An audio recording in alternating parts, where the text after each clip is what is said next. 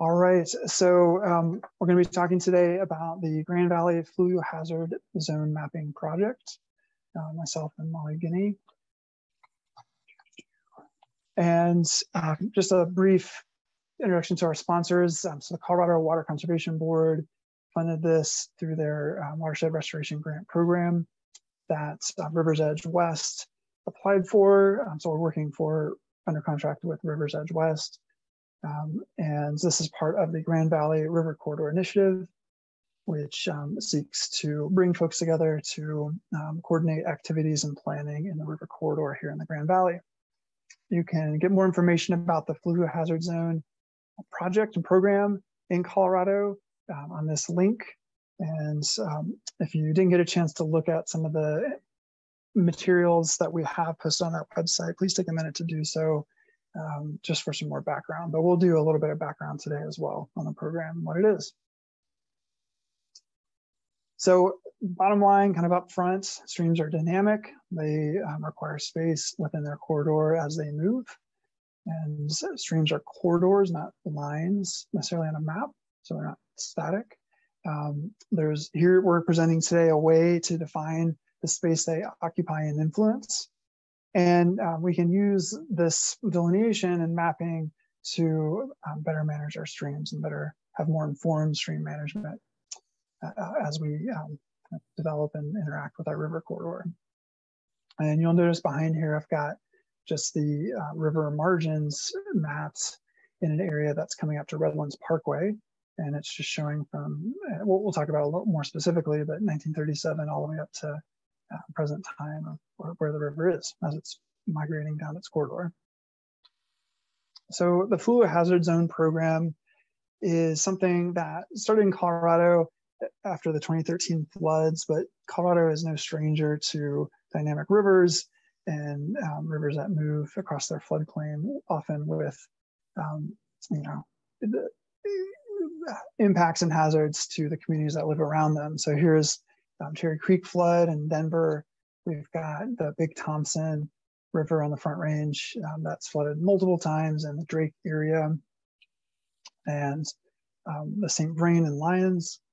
All of these are pretty dramatic examples of rivers moving, avulsing, and causing devastation to the development around them, communities around them. But out here, well, this is the Western Slope, but the kind of snowmelt fed larger rivers that we have in the Rocky Mountains, some of which on the Western Slope, have different responses. We've got bigger rivers that are fed by snowmelt.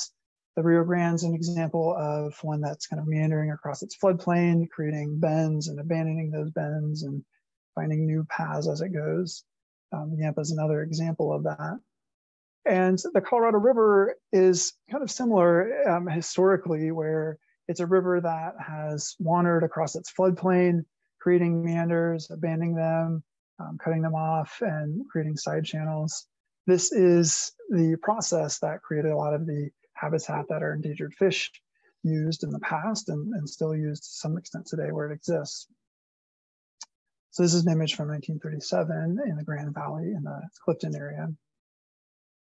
And here's just that image again, where we see the Colorado River migrating across its floodplain from 1937 to 86 and contemporary with that image behind it. So we still have active migration. A lot of that we have attempted to arrest through bank revetment and armoring. We also have obviously extensive gravel mining in the floodplain with associated levees that might try to arrest that migration as well. So kind of the context of the river in the Grand Valley is still has the flow and sediment supply to create dynamism and migration, but obviously we have a lot of infrastructure and public works that are wrestling with that. So let me see here. I'm gonna just talk briefly about what the Fluvial Hazard Zone is, how we define it in Colorado, and then I'm gonna kick it over to Molly to discuss some of the components of it and how we map those. The Fluvial Hazard Zone is the area a stream has occupied in recent history, could occupy or physically influence as it stores and transports sediment water and debris. And these fluvial geomorphic processes, so fluvial means river, geomorphology means the shape, morphos of the land, geo. So how rivers shape the land, essentially. And those processes, these river shaping processes, could occur gradually over time, like we often see on the Colorado River, or acutely during a flood event. And those also happen on the Colorado and Gunnison rivers. And so 86 is a great, or sorry, the early 80s is a great example of where the river moved dramatically, causing new paths to be developed over time. And then the gradual development is that kind of gradual bank erosion and then deposition behind it. So the Fluvial Hazard Zone is defined and kind of outlined. The process for mapping it is outlined in this protocol that I have the pleasure of being a co-author of. We published this in 2020 and for the CWCD. So the protocol is available on that website. It's a big document that kind of outlines the kind of theory and processes behind what fluvial geomorphic hazards are, as well as the kind of methods behind it. The main components of it are the active stream corridor, which is this yellow line on this cartoon here.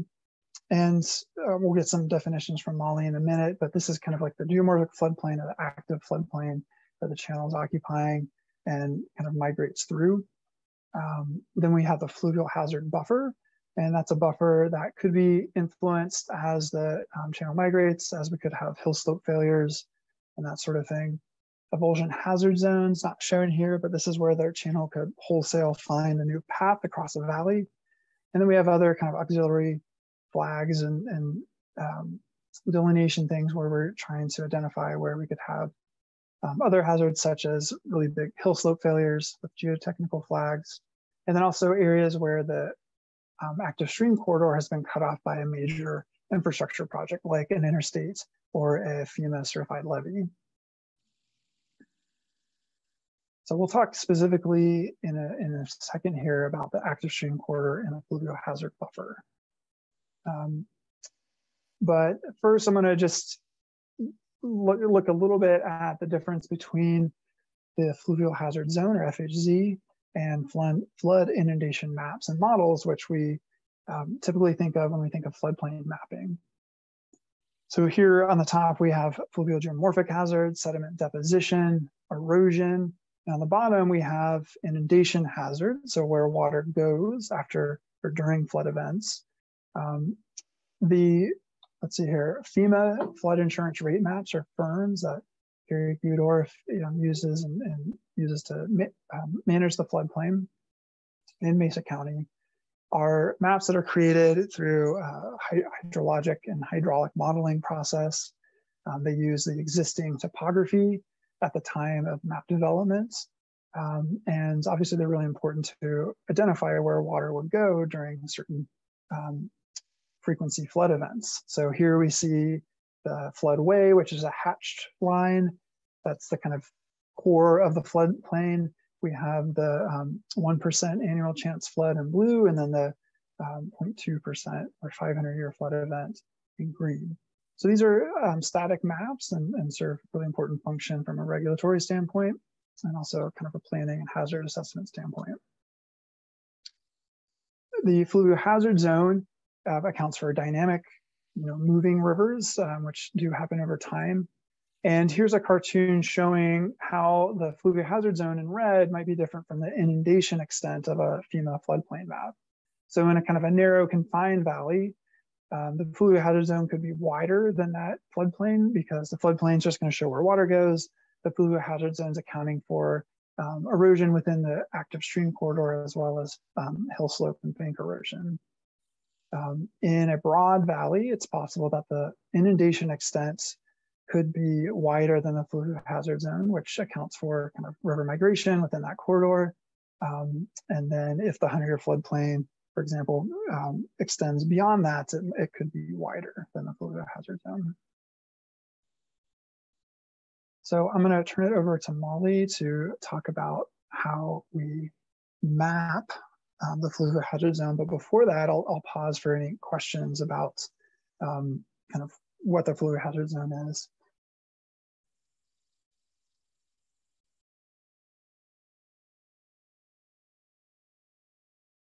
And feel free to ask a question as we proceed. All right. So Molly, do you mind taking it from here? Sure. Yeah. So there's a lot going on with fluvial hazard zone mapping, but what you want to kind of start out thinking about the overall geomorphic trajectories and story of the river system that you're dealing with. And so there's a lot of things you need to think about. One being energy flow and dissipation. So where is flow coming from, and how is it getting output downstream? Where is that flow going? Is it hitting the floodplain surfaces? Is there riparian vegetation that is impeding some flow or slowing it down? What is sediment doing, right? So thinking about energy flow and dissipation is really important. Sediment continuity is also a very important concept. So thinking kind of like we think about where the water is coming from and where it's going, we also want to think about kind of budgeting for sediment. So sediment inputs can come from hill slopes, right? So thinking about debris flows and hill slope failures can introduce sediment into the river corridor. But it can also come from upstream and just the river channel itself flowing down. And another source can be from the migration of meander bends, right? Lateral and down channel migration of a river system can, change sediment dynamics. Continue. So in terms of mapping the FHZ, you have to understand the overall context of the river system that you are focusing on. So thinking about that's physiographic, so like geologic mapping is really important. Thinking about the superficial geology maps, those can give you an indication of where the river has been in the past. Say you have some alluvium, right? That probably indicates that the river was there at some point in the recent past, right? Thinking about hydrologic, the hydrologic connection is really important. So thinking about, are there these meander cutoffs that are still relatively connected? That's a great example. So this is just the USGS gauge here, thinking about not just the kind of fluvial hydrologic signatures, but also thinking about, is this a snow melt dominated system? Is this a rainfall dominated system? What is impacting the discharge in the system is really important.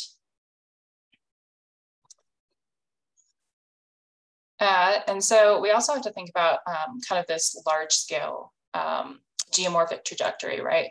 So thinking about like valley to reach scales. So in geomorphology, we kind of think about, this starting in the headwaters down into these valleys, right? So in more of these canyon-based or headwater-based systems, you have these very confined valleys, constricting the channel, constricting the floodplain. And that's generally where you have this more hill slope connected system. You are getting more sediment, right? It's a source zone of sediment. And that sediment will eventually travel down into this more partially confined transfer/response zone, right? So it's beginning to meander. There's more lateral migration, less so much that hill slope connection. And then as we travel further down, you get into this unconfined valley, and that's more of a depositional zone, right? As opposed to more of a transport zone. And so you're depositing that sediment onto floodplains, and it can be pretty dynamic.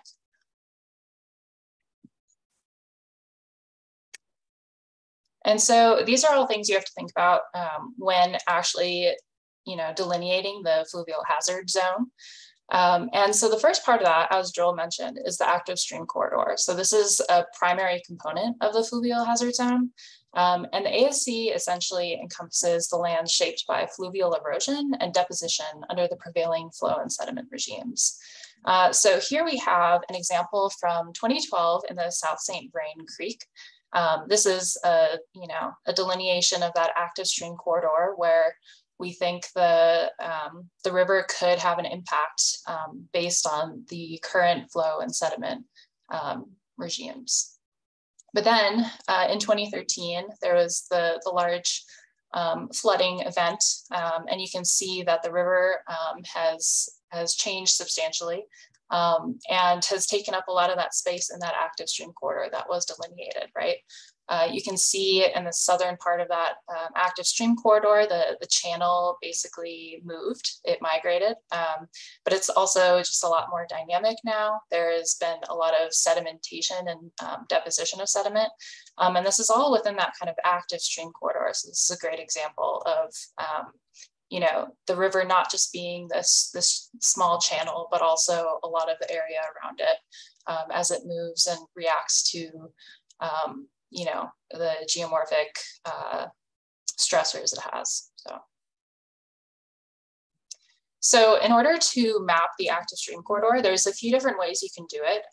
But basically this schematic is a great way to kind of think about the best way to map your stream corridor. And so first of all, you have to, determine your study area, define your stream reaches. Obviously here it's the Grand Valley, right? Colorado and Gunnison rivers. But then you have to think about whether it's an urban reach or a headwaters reach. So thinking about those headwaters reaches, those are, pretty confined reaches, transport. So they might have you might have to think about things a little differently than you would say in an urban reach that is really constricted and regulated and controlled. So once you decide if those are the case or not, then you have to determine the valley type, your confinement, and valley slope. And so a lot of rivers, you'll end up going to that step 3 and thinking about what kind of valley is this? Is the river really confined and constricted? Is it really connected with those hill slopes? Is it a really steep system? So, transporting that sediment and flow downstream. These are all really important things to think about. And ultimately, a lot of the streams that I've ended up mapping are these fluvial signature protocol streams. And, we can go on to the next slide quick. Yep. So basically fluvial signatures are, it's a pretty great way to think about these streams. There's a lot of dynamic processes going on, right? So thinking about, what are the signatures that these rivers have left behind? And here you can see there's this general stream channel that you can see in the blue. This is a relative elevation model, by the way. We'll talk about that in a second. But there, these different colors indicate different elevations relative to the stream channel. And so you can kind of glean that there are all these, dynamic, very complex elevations and topographies next to the channel. So you can see that this river has probably been migrating around and adjusting and changing, and that is reflected in this elevation. And so mapping your active stream corridor, based on where the river has been is incredibly important in this case. Yeah, so the big thing here is identifying fluvial signatures. So fluvial signatures are these forms left behind from a moving river system, right? And so here's an example kind of by Palisade Clifton of this old meander cutoff. So on the imagery, you can see there's a bit of you can kind of see it. There's like some more dense vegetation. There's still some hydrologic, there's water in the system a little bit. And then on the left, in this elevation model here, you can see that there is a slight, remnant of that in the topography itself. And so that's an indication, these two together that the river, you know, once flowed there. And that might be something that is still relatively active today, especially if, you know, there's a large flood or something. It could be reactivated a little bit. So that's something you want to consider. Yeah, there's a ton of, you know, fluvial signatures, thinking about, you know, meanders and oxbow lakes. Just complex floodplain topography is a, you know, is something to think about. So yeah, and so I mentioned this relative elevation model, or an REM. And so basically this is an elevation model relative to the stream channel at its lowest point. And this is really helpful in thinking about elevation, you know, not just in general, but relative to the stream, and really helping you pick out those fluvial signatures. So on the left here, this is a great example. I believe this is on the Yampa potentially. But you can see the dark blue is where the current main stem channel is going, and it's a nice meandering system. But then you can see in more of the center of the image there is a lot going on. You know, you can see there are some meander cutoffs, maybe some oxbow lakes, or some, you know, side channels. So those are important to think about. You know, and then there are some areas where it might be a little more difficult to parse out whether something is going on. So there's, in the upper left-hand corner, there's a larger greenish section, and it doesn't seem like there's not too much, you know, not much evidence of a fluvial signature there. So that might be somewhere where you might have to go and do some field work, field verification, as opposed to some of that other stuff where, you know, there's a side channel that's probably connected. It's probably in the active stream corridor. Yeah, and these are just another few examples. I believe these are up by Gunnison. And you can see there's just different streams can have very different relative elevation models and fluvial signatures that are present. So the top two, you know, are much more meandering. The bottom one is a little bit too. On the bottom right, that one's a little more complex, or maybe, you know, requires a little more field verification, might be a little more marshy, might not have just that main channel so much. But yeah, these are just some great examples of what they might look like. Yeah, and so I mentioned that you might have to do some field verification, and that's an incredibly important part of fluvial hazard zone mapping. Basically, when you delineate your active stream corridor, you know, you're gonna see a lot of areas that, you know, you're not really quite sure, you know, what the situation is. Maybe you're in an urban or agricultural area where the fluvial signatures are no longer visible on the elevation model or the aerial imagery. And so, you know, you have to think about, like, well, was the river potentially here and we're just not seeing it? And so that's a great thing to look at in the field, you know, and just verify that your boundaries are, you know, make sense. So that's really important. These are just two photos we took actually from our field work last week. We drove down the whole corridor of Colorado, the Gunnison, and took a look at things, and you know, compared it to our ASCs. And yeah. So the other major kind of component of the fluvial hazard zone is the fluvial hazard buffer. And yeah, this basically accounts for that erosion-prone land that extends beyond the ASC, the active stream corridor, especially when it, you know, could be eroded, you know, by the river, especially during floods. So it's, you know, incredibly important, and is applied outside of that active stream corridor boundary.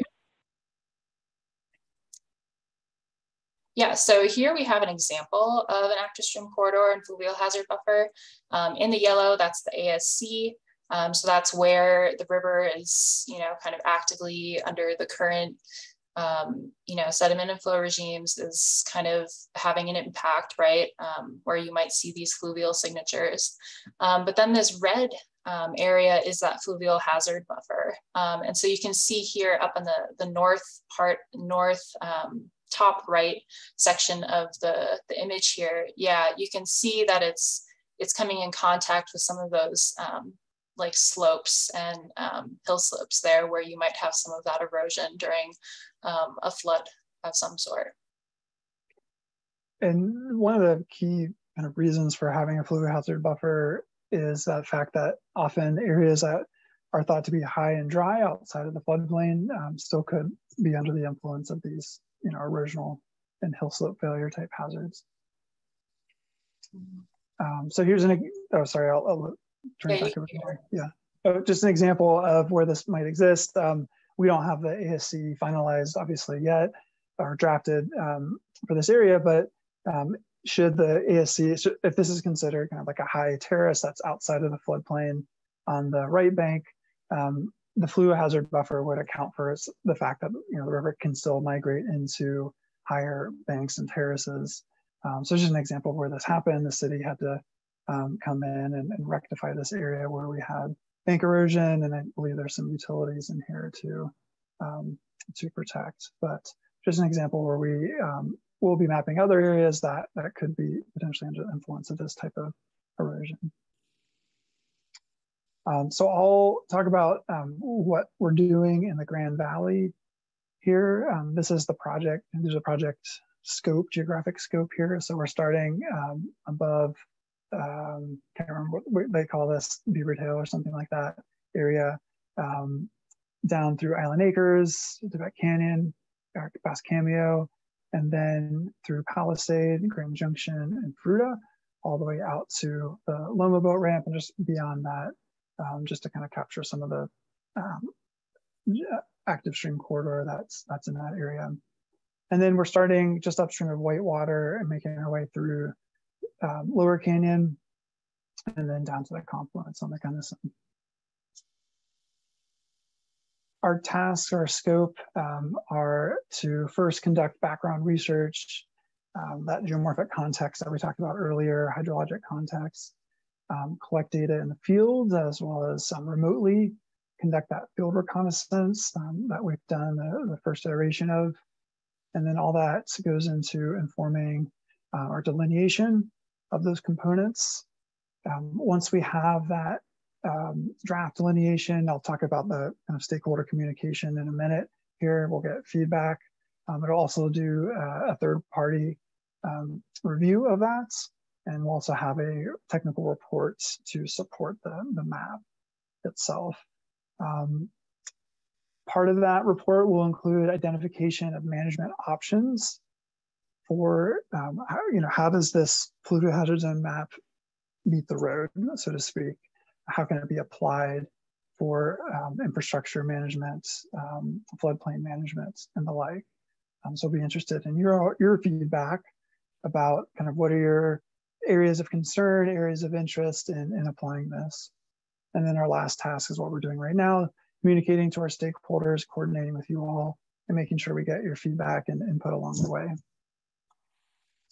Here's our schedule. We've begun the background data collection and mapping this summer and early fall. We'll be reaching back out to you all. It'll probably be before November at this point to get input on draft map products. Also be working on that mitigation application planning this fall. We'll have our QA, QC expert external technical review of these components. And then this winter, it could be, we have it right now in January, but hopefully we can do that a little bit earlier. We'll have our final workshop, which will be the presentation of the results. So workshop number 2, actually, we'll talk about those right now. We've got our project kickoff meeting. We're presenting kind of what the map is, the process is. We want to, at the end of this, discuss goals and objectives that you all might have, areas of concern, ideas for opportunities for this project as it pertains to your areas of interest. Our second meeting, we'll be presenting the draft map and application mitigation plan. That'll happen later this fall. And then we'll have a final meeting, which will be kind of rolling everything out, presenting the results and talking about next steps. All right, so any questions or comments up to this point?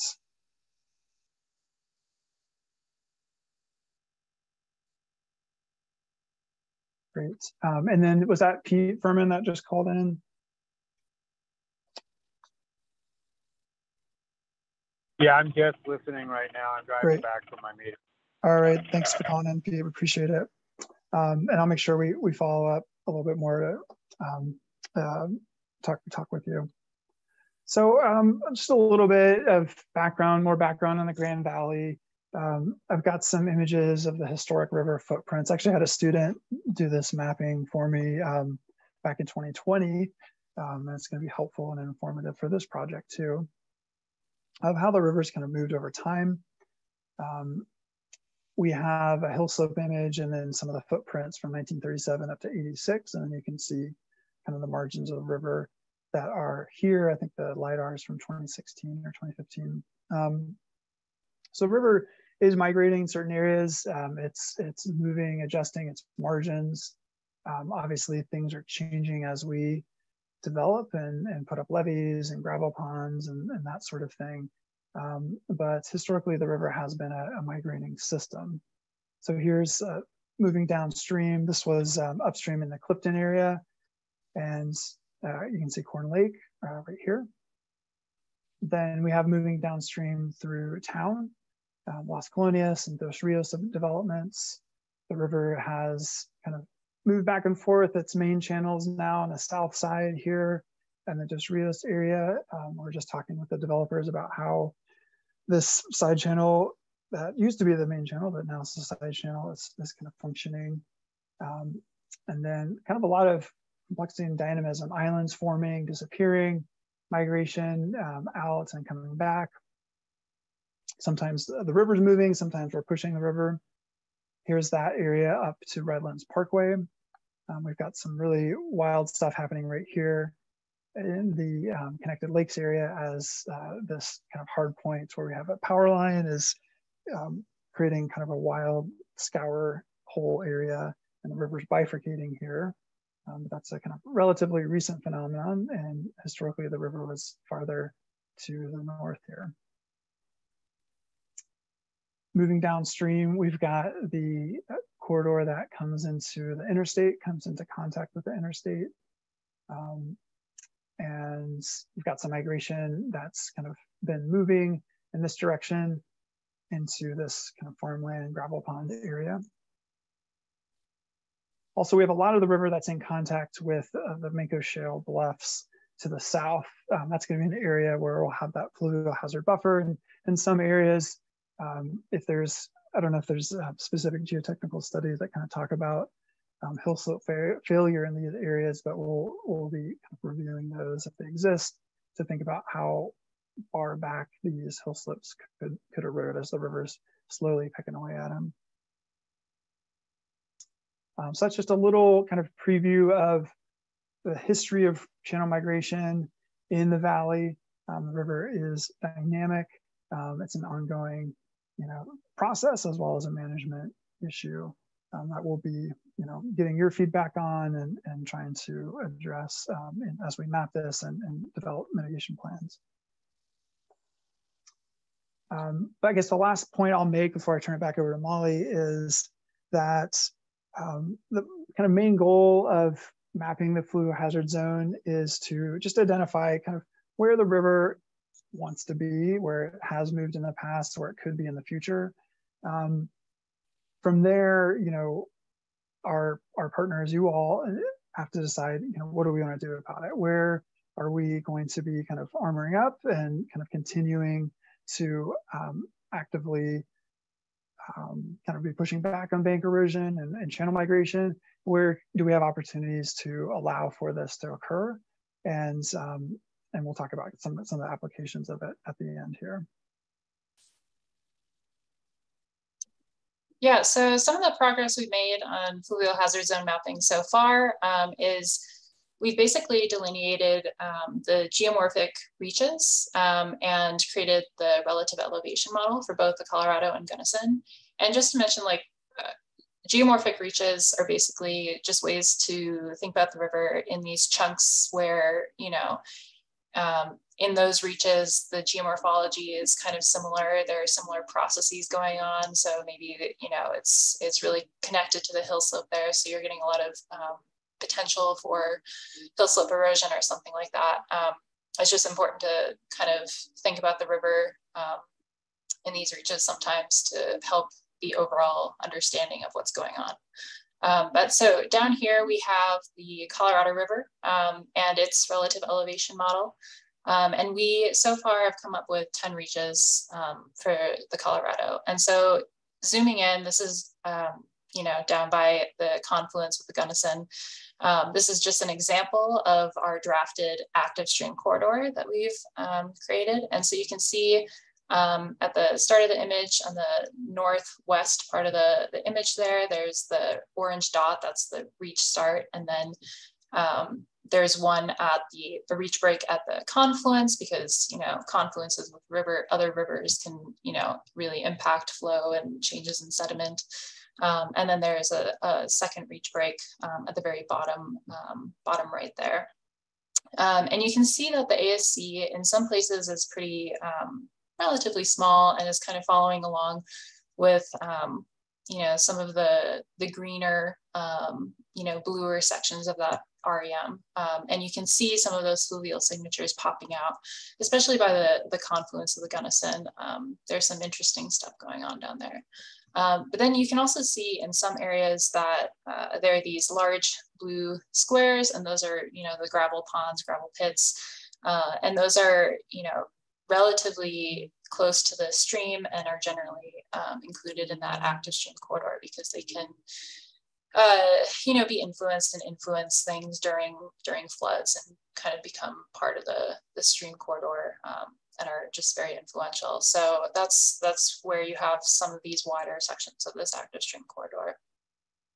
And one thing I'll note is that according to the Colorado protocol for delineating these things, there's a few areas where we'll say, you know, this human infrastructure basically curtails the active stream corridor. And in those cases, it's major highways as well as FEMA certified levees.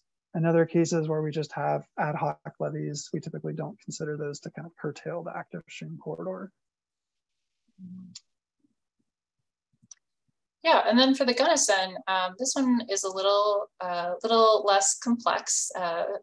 You know, there's 3 reaches and fewer, you know, a little less influence on the river corridor. So there's not as many, you know, it's a little easier to verify the Gunnison.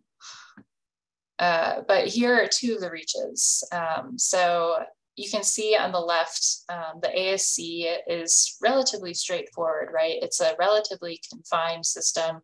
There's not that much going on. It's traveling through, it's really connected to its hill slopes. There's a few kind of bars that are included, right? But relatively straightforward. And then on the right, you have Whitewater, where the stream opens up into this big meander bend with some gravel ponds. You've got the railroad going through there, and up on the north section of that northern gravel pond, we had to do some field verification there, for example, of, you know, whether we think that the river is actually going to, you know, actively impede that area at any point was a question of ours. So that's just a great example of like something that we adjusted after our field work. But generally, yeah, you can see that there's some differences in the ASC between the left, where it's, you know, relatively connected to its hill slopes and kind of confined, as opposed to this, you know, this bigger meander and a wider ASC and active stream corridor. Thank you, Molly.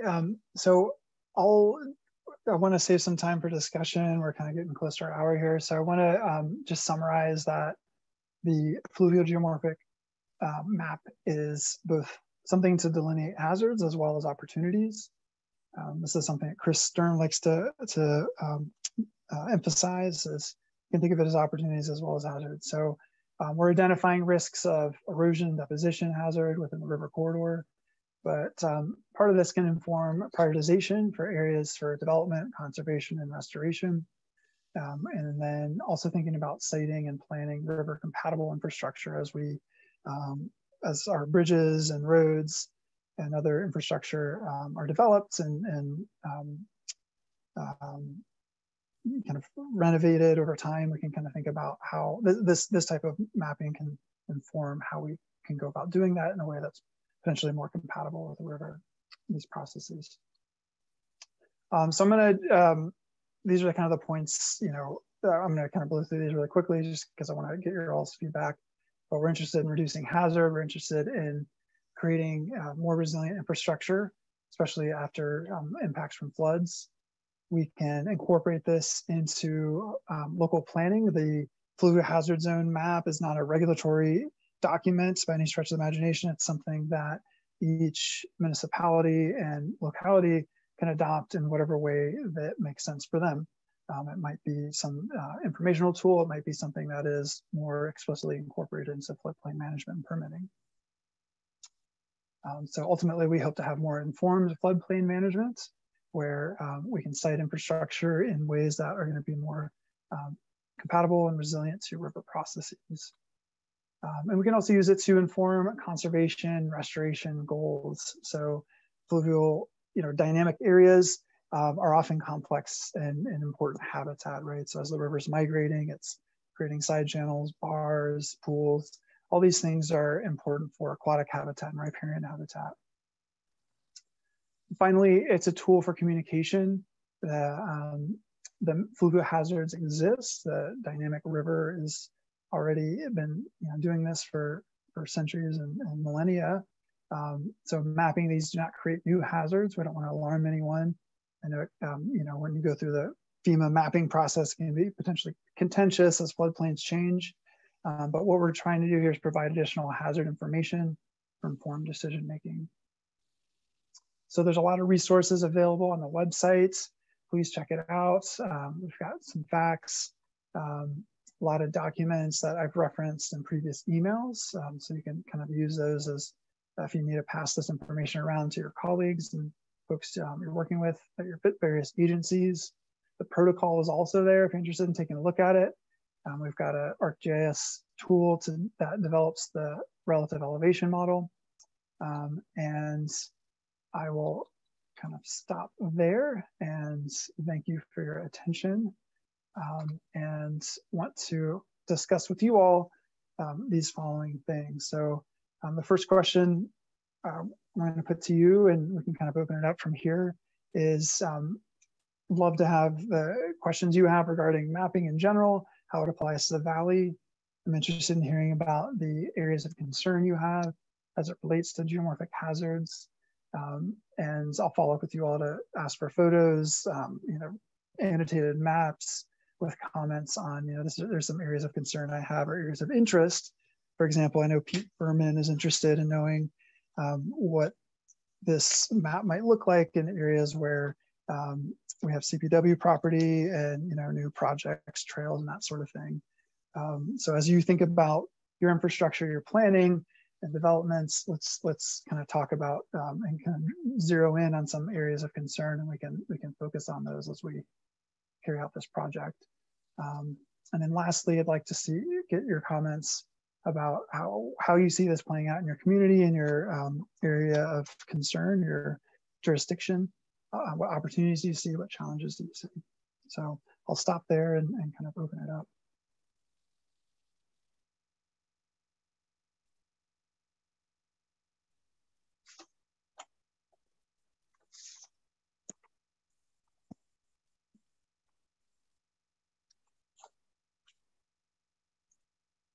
Right.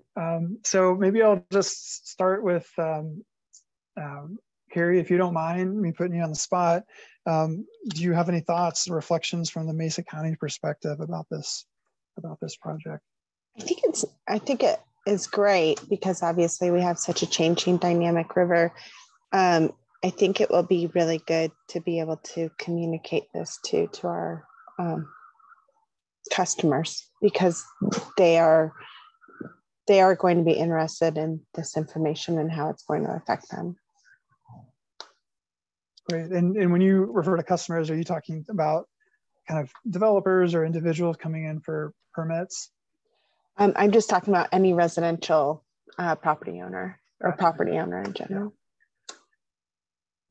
Great. Well, I definitely want to, as we kind of roll this out, get your thoughts about how to best communicate it. We've got certainly maps and kind of definitions and stuff like that, but I want to make sure we provide you with the visuals and tools and information that can best kind of convey what this is.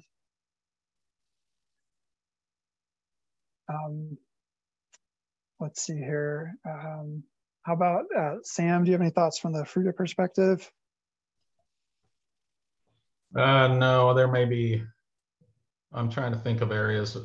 I think one of the areas that may or may not be of concern really isn't in FRUTA, but our Kokopelli Trail runs along that alignment. Is this something that you anticipate that would show up on Mesa County's GIS just as another layer? And that might be a question for Mesa County. Yeah. I think we'd have to look at how we plan for development or how we allow for homes to be built in some of these areas based on a new line, so to speak, that would be a boundary that we would want to preserve. Yeah, and as far as posting this information, it's going to be a document that's funded by state money, right? So it's not anything that's going to be held privately by Rivers Edge West or so but at the same time, we want to make sure we're kind of rolling this out in a way that's not going to be shocking to our other folks out there that are interested in this, the community, as well as our political leaders. So is it something that someone can just go on Mesa County and pull up? Perhaps, but I think that ultimately we want to make sure that's a decision that works with within the policy of the county itself, as well as the decision makers. And I think a good point to that too is then how is that going to relate regulatory wise? I mean, is this just going to be a guidance document and then people are aware of the potential hazard? Is that how you see it? At a minimum, it's certainly just informational. We've got this map, we've got these delineations that kind of inform where the river is moving. From the River Corridor Initiative perspective, I think we're interested in seeing where we want to focus resources towards various uses, right? Where we want to encourage and support river corridor developments, commercial, residential, and where we want to encourage and support conservation and restoration for fish and birds, et cetera, that use the river corridor. From the permitting perspective, I mean, that's something that, kind of once we have this, it's a discussion within Mesa County of what you want to do with it. We've got a model ordinance that was developed that has language for how it could be if there's interest at the staff and commissioner level to incorporate this in floodplain management ordinance or land use management ordinance. So that's an option, but at this point it's a discussion that I'm happy to kind of help facilitate, but also that's a discussion for Mesa County to have. And I think that would be really good for you maybe to come in and facilitate the discussion and just bring this information out to several folks that I feel like need to be aware that this is going to happen and then what direction they want to take it. Okay. Thank you. Yeah. And I can circle back with you, Carrie, about kind of at what stage it would make sense to do that. Perhaps when we're a little further along and have some drafts to look at.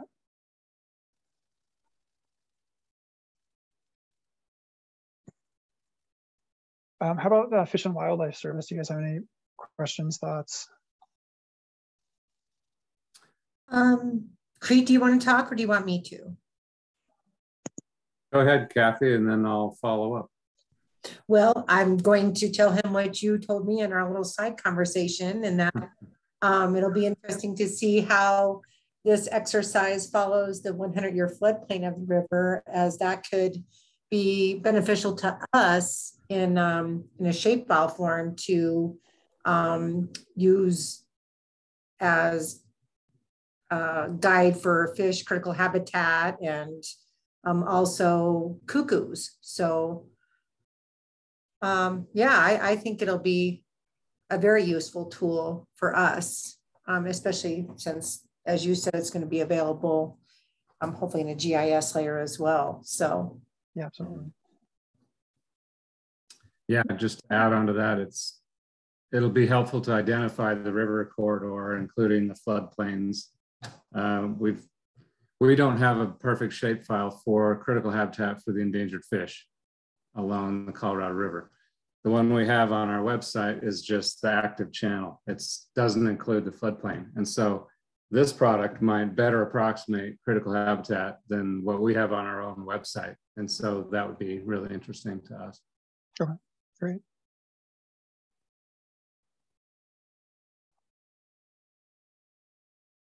And then Pete, I know you're kind of been moving around here, but any kind of initial thoughts on this and how it applies to CPW and the state park system? Joe, I apologize. No worries at all. Not being able to see the maps, but I guess in terms of just topically, where it's helpful is just understanding maybe potential risks to some of the facilities, because nearly everything that I manage is right next to the river. Right. And as you kind of alluded to, as we prepare for trail expansion along the river corridor, it'll be good to know how far we should be offset to try to limit the likelihood that we're going to suffer damage to the trail in the future. So just understanding that. I mean, 2 specific areas, or 3 actually. I know Corn, the dike at Corn has been built up, as well as Fruta, as well as Island Acres. And then since I've been here, there was real risk that the dike at Island Acres would rupture. So just making sure that, I'm sorry, the dike at Fruta would rupture. So just having an understanding of what future risk we may have in that area would be helpful. Okay.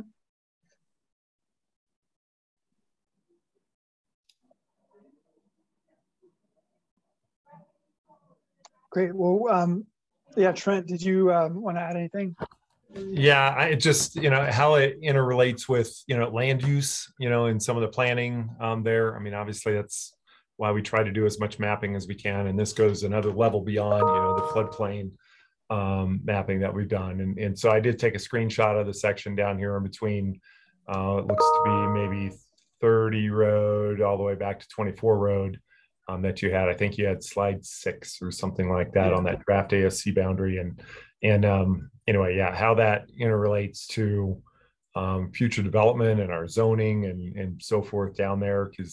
And yeah, that pink line east of 27.5 road goes quite a way. It goes all the way up to C.5. So, how that interrelates to what we have planned, down there, even though it's way far north, that the line is definitely far north of where the current floodplain is. But anyway, so how all that interrelates, but as you said, at the very minimum, at least we'll have more information out there. People will be more informed about, the risks associated with their property, even though it may not be in a floodplain.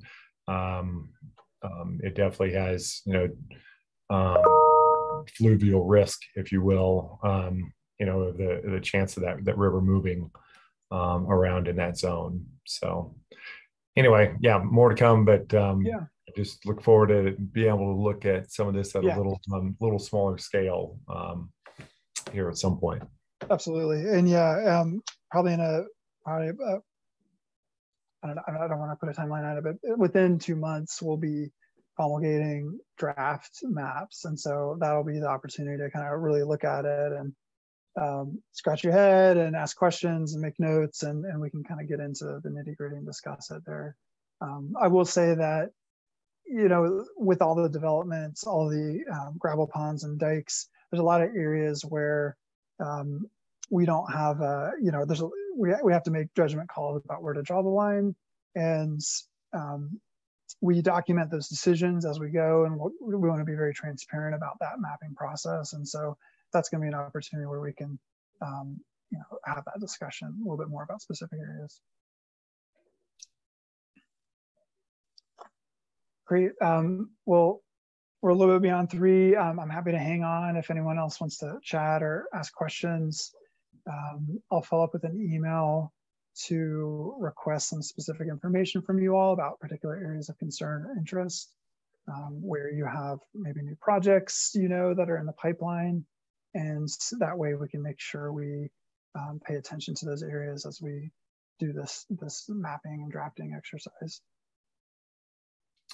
Hey, Joel, I don't know if you saw in the chat, but Carrie Gudorf wanted to make the group aware that the floodplain maps are being updated. CWCB is working on that for the entire Colorado River Basin, coming down through Mesa County especially. And so we're excited about what how our maps might be changing here in the next 18 months or so. So is that the timeline, Carrie, of when you expect it to be finalized? Or I think they're supposed to get adopted by 2024. Right now we have preliminary data on most everything that I've seen, except for Colorado River is something I should be seeing tomorrow.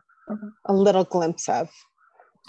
But it will be based on I believe a 6-inch rise or half-foot rise instead of a 1-foot rise of the floodway definition. So instead of being able to push that floodplain in to where that floodplain goes up a foot, that's generally how they've defined, you know, their floodways. Now it'll be limited more to just the half-a-foot rise instead. So you won't be able to push that in further. So the floodway will be expanded.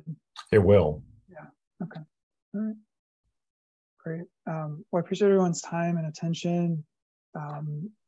Yeah, I look forward to working with y'all, and I'll make sure I follow up individually to get some more information and comments. So stay tuned, and I really appreciate your support initially for this project when we went after the grants, and look forward to continuing working with you. Thanks.